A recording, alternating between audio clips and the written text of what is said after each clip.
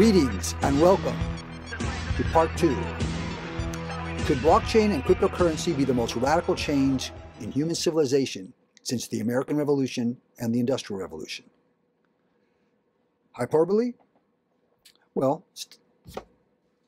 stick with me, and this will be a short little vignette. Really, it's almost more of a dispatch from the front.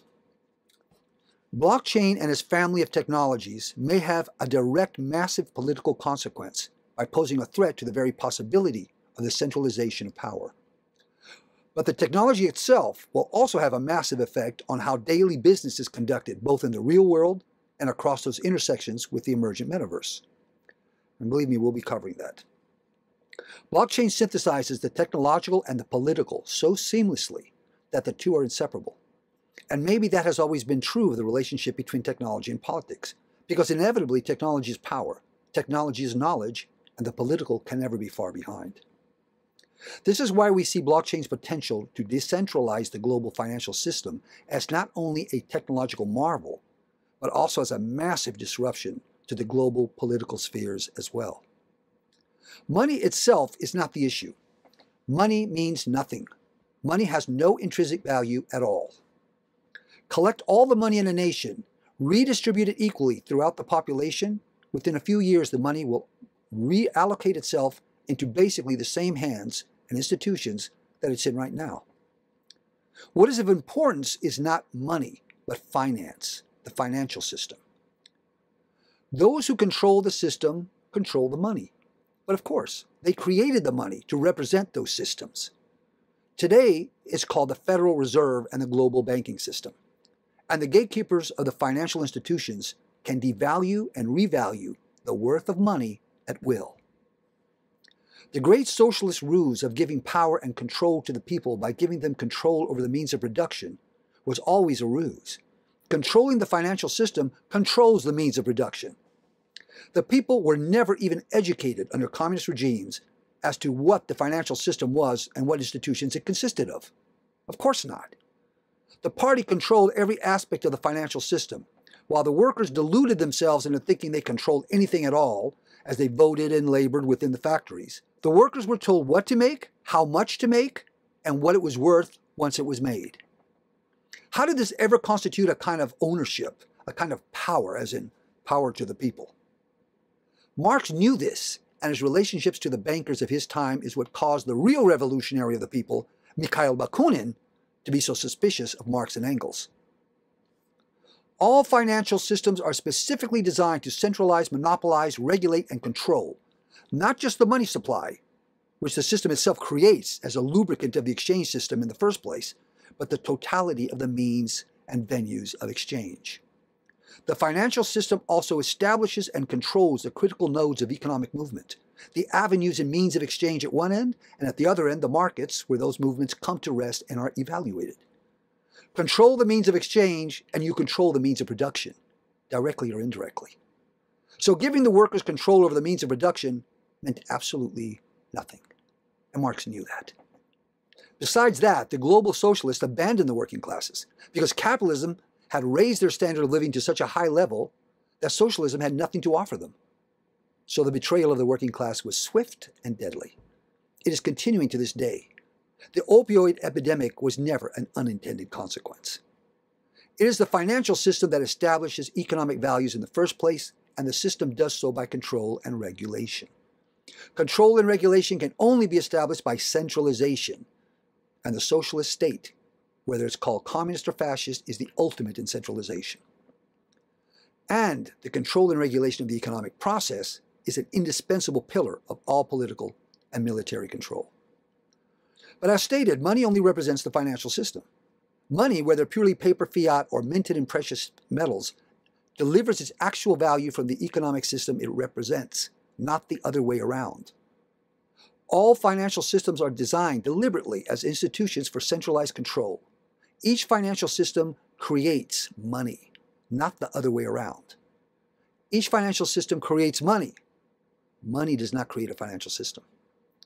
The Federal Reserve creates money out of thin air.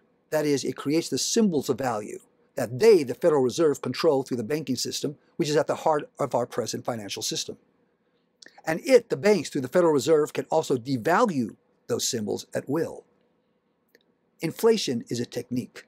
It's a technology. And Bitcoin is a real threat. Blockchain is a real threat. The Federal Reserve System is not as centralized as the financial system of the socialist state, yet, but it's not far behind. And that's the point. The globalists are rapidly in control of the banking system, and the university system has been under their control for decades. From the Ivy League schools to the halls of high finance, they have been graduating minions for the globalist socialist state for 50 years now. Is it any wonder that they are everywhere? They have become so brazen that the Biden administration just nominated an overt communist for comptroller of the currency. Controller of the currency. A fiat currency. The controller of the currency of a capitalist nation. A communist. Does it get any richer than that? I mean, really, you got to hand it to him. It's kind of beautiful in its own weird way, perverse way.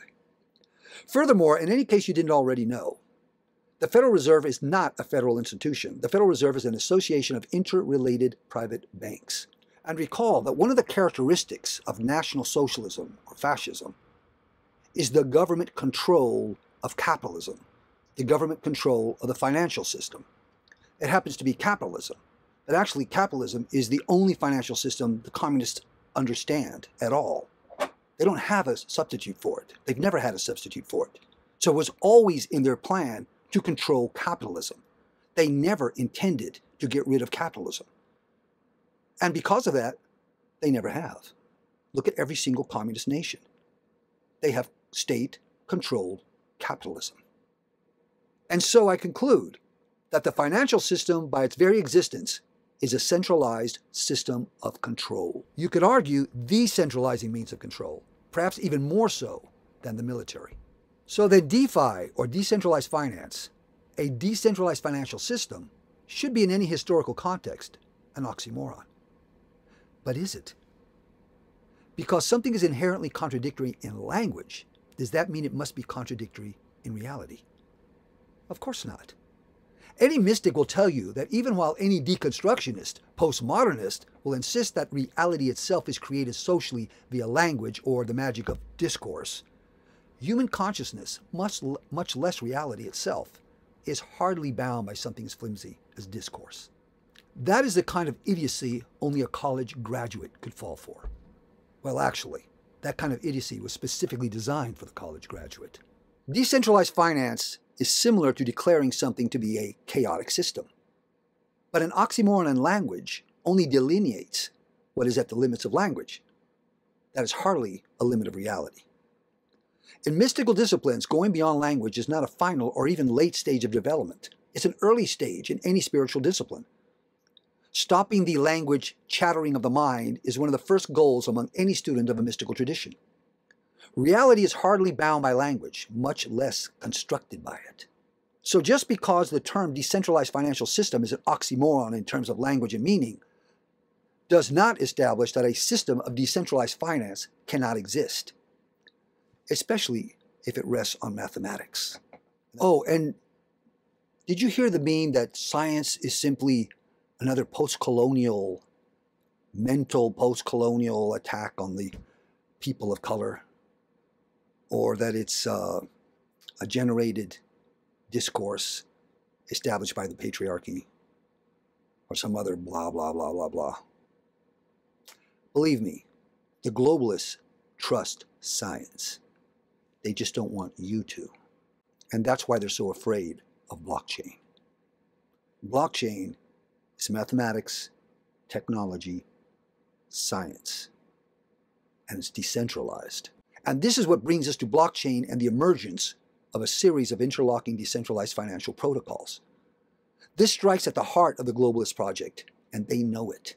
That's why, as we will see, there's a war raging in the crypto world right now between the goal of decentralization and attempts by the global financial system to appropriate and control crypto. But to understand those concepts, we need to first look into what the emerging cryptosphere actually is and what is its present state of development. And that is the subject of the next video, Crypto Basics from Blockchain to the Metaverse. And by the way, It's too late to drive Marxism out of the universities. We need to abandon the university system as it is now altogether, starve them out, render the universities obsolete and irrelevant, which they are starting to become anyway. The people can now educate themselves. And it's ironic because, as I pointed out in my presentations on the American Great Awakenings, our universities were direct results of the varieties of the religious experience. All things good and bad come to an end, and it's past time that our once great university system and the education system in general come to an end, along with the global financial system.